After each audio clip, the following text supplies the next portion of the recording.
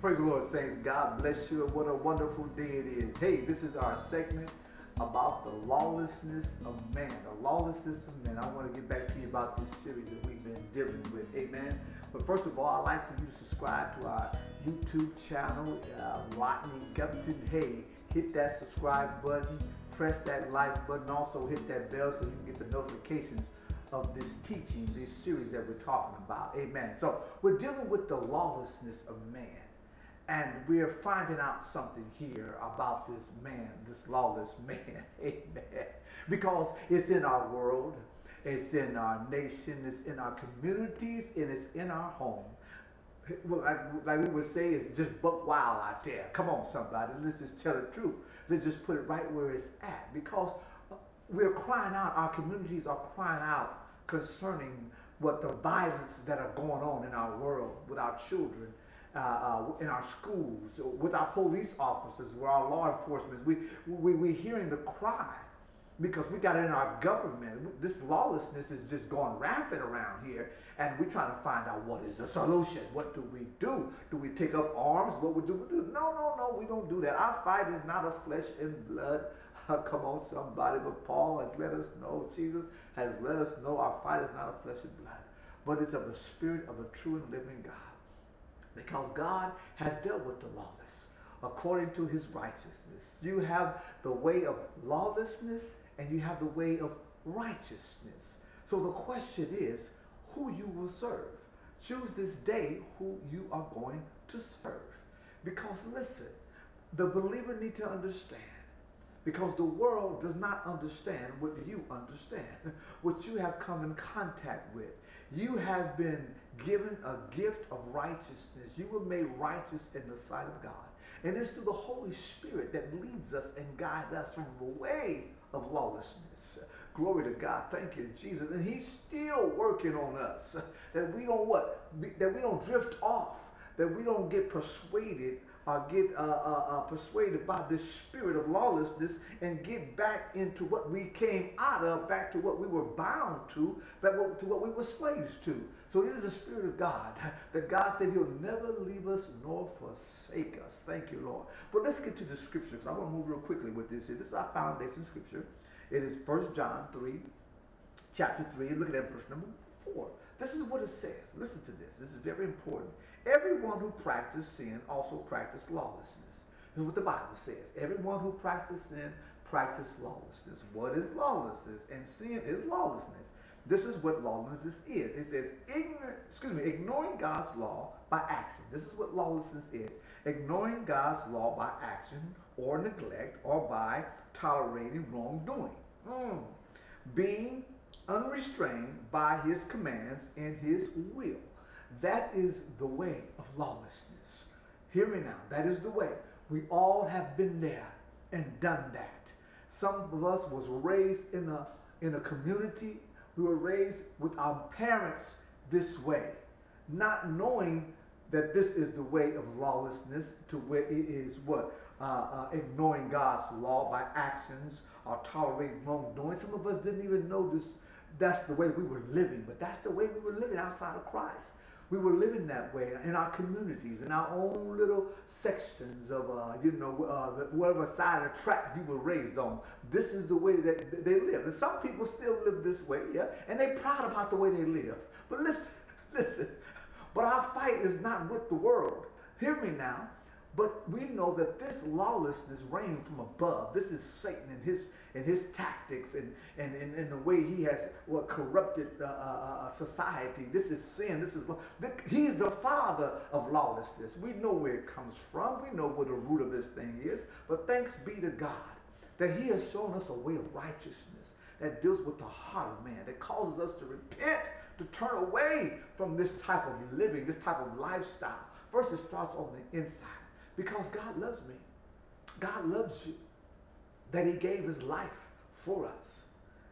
He don't want to see us end up at the end results of this man, this nature.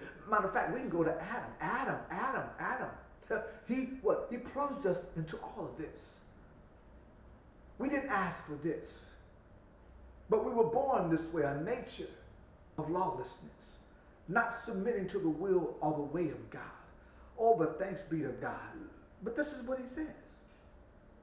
You know that he appeared, talking about Jesus, in visible form as a man in order to take away sins, in order to take away this way of lawlessness, because my nature was that way. But through the grace of God, Jesus appeared in human form, glory to God, to take it away. Because the Bible says the wages of sin is death, but the gift of God is eternal life through Jesus Christ our Lord. Thank you, God, that he stepped up in our place. And we saw our shame. We saw that we were guilty. We're not denying it. This is how we were. But God has rescued us. Listen, we're trying to find the solution to the hurting, to the victim, to the persecutor, and we're trying to find a solution in our communities. You know, it's in our government. Lawlessness, it's all over the place. It's rampant. What is the solution? It's Jesus. It's Jesus. The word of faith is in your mouth. That's the solution. And he goes to say, in order to take away sins, and in him there is absolute no sin. For he has neither the sin nature, Jesus, nor has he committed sin or acts worthy of blame. No one who abides in him, listen, no one who abides in him, this is our foundation scripture, stay with me, abides in him, remains united in fellowship with him, deliberately, knowingly, and habitually practice sin. So anyone that belongs to Christ, knowing him, does not practice lawlessness. No one who habitually sins has seen him or know him.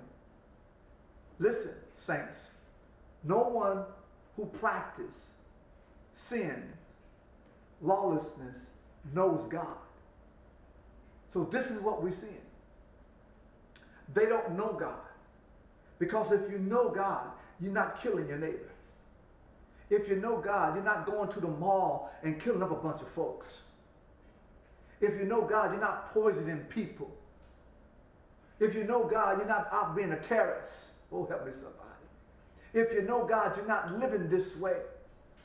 You're not trying to hurt yourself and hurt others. If you know God, this is not the way of righteousness. We know that. Nobody had to tell us the way we were, or worse, we knew the way we were living. Nobody had to come tell you what was wrong and what was, you know, we knew what was wrong, what was right. Even after we got saved. But the question we were fighting with the inner man, we were fighting with the inner man in me. Somebody help me with the enemy in me. Because I still have some desires that is the way of lawlessness. Even members today, believers today, are still struggling within their members in the way of lawlessness. I'm persuaded all the time to follow this way. That's why the Spirit of God has to be on the inside. Because he's working the love of God that's been poured out in our hearts, that's given us a desire. Pull away from this way of living. Pull away from the way of lawlessness. The Spirit works on my heart, my conscience, and my mind, that we can follow after God. God has given us a gift of righteousness that will rescue all of us. He says righteousness for everyone who will believe that he is the way, he is the truth, and he is the life that saves us from these actions, these ways, because of our nature. Amen? Glory to God. God bless you. I want to read one more scripture to you that I believe that there's a contrast between lawlessness and righteousness. So what we see in our own homes, what we see in our own communities, they don't know God. The only God they might know is you. And the question is, are we walking godly? Are we living godly lives? And if we're going to minister to the world, listen, the message is reconciliation. The message is not to point fingers and judge. Jesus said, I didn't come to judge the world, but to save the world. Listen, the law is enforced. It is going to do its job, whether you know God or whether you don't. the law is going to be enforced. God put it there. I see some scriptures today that will blow your mind how God dealt with the lawless in the Old Covenant, in the Old Testament. If God was dealing with the lawless and with the Jews, if he was dealing with that way today, some of us wouldn't even be alive today. But through his mercy, through his grace, this is how he's dealing with me and you. But listen to this. Romans 5:17, real quickly. For the sin of this one man, Adam, caused death to rule over many. This sin caused death to rule over many. This lawless act caused death to rule over many. Slave to it. We're slave to it. God knows it. Your way of escape is through Christ. Our way of escape is through Christ. See, because this is something we have to die to. You don't read a book to escape lawlessness. You don't go through a program to escape lawlessness. Listen to me. A program, 1, 2-step, 3-step, does not allow you to escape from lawlessness. It's your nature, baby. And you got to die to it. And the only way we can die to it is through Christ. Hallelujah. Thank you, Lord. But listen, but even greater is God's wonderful grace.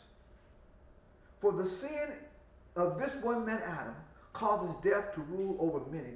But even greater is God's wonderful grace and his gift of righteousness.